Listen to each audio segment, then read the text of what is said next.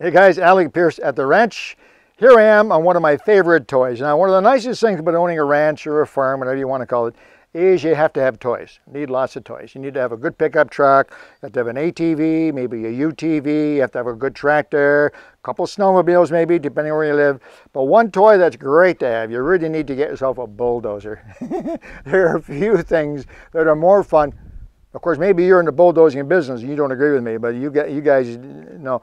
But for a guy on a ranch, and don't forget, I have 2 sons and 2 grandsons, 3 grandsons, sorry. I have granddaughters too, but anyway. And I'll tell you, there are a few things that make a young man's face light up better than hauling around on a bulldozer. It's fantastic. But we actually use this bulldozer. We make trails in the woods, we clean up the corral, we push things around that horses leave occasionally, stuff like that. So the bulldozer to us is actually a tool. But I got to be honest with you, we could get along without it, but I wouldn't be as happy. Bulldozer is great. So here's my good old John Deere 450D, and I want to talk about one thing that I have found on this has saved me a lot of aggravation and saved me a lot of money. $225. That's what it costs for a battery, one battery for a bulldozer. Now again, you guys that are in the bulldozing business, you know that.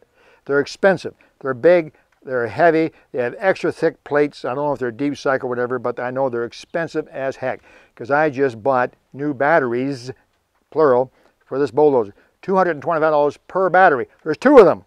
Yeah, it's called $500 to replace the batteries. Now, I don't know what it's like for you guys. I have a heck of a time keeping batteries in good condition. Snowmobile, ATVs, UTVs, tractors. I just can't seem to do it. I always lose at least 1 battery every winter. I use solar chargers and special intelligent chargers, all kinds. Doesn't seem to work. But I solved the problem with my bulldozer. Yep, 20 bucks. Great, 3rd year now with these batteries, which I think is great. And I didn't run it all winter long. I didn't run for 5 months.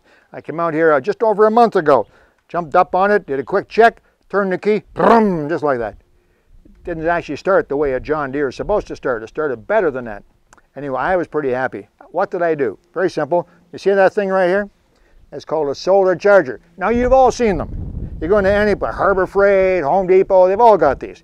And this is just a small one. You don't need a great big one. You don't need a 90 watt or 150 watts. This is, I don't know what this is, probably a 9 or 10 or 15 watt solar charger. Very small. I think it cost me 20 bucks on sale. Comes with a cord. Just that easy. And so 2 years ago, 2 winters ago, I got this thing. It's worked great for me. I put it on the bulldozer facing south. Now in the wintertime, I don't put it here. In the wintertime, I tie it up here under the exhaust stack. Top, bottom, facing south. Simple.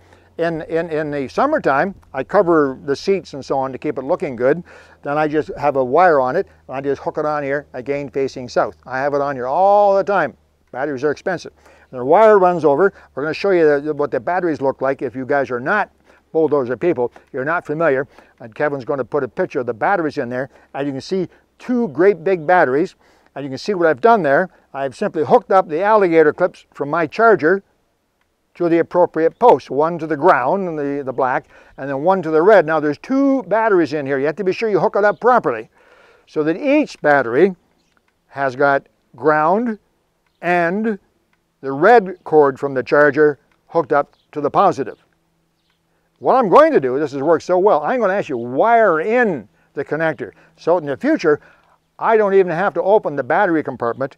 I can just plug in my charger, hook it onto the side of the machine, facing south, and I'll walk away, knowing that my bulldozer will always start and my batteries will last a long, long time. I'm actually anxious to see how long they'll last. Technically, if the batteries are kept charged all the time, they will last forever. Hi, Rocky. And so I'm looking forward to seeing how long they last. Anyway, a little tip. These little cheap chargers, I used to walk by them all the time. I finally bought one, and it works for this application anyway. Think about it. The guys with bulldozers, you know how expensive they are. Okay, just a little tip from Alec at the ranch. Talk to you again soon. I'm going bulldozing.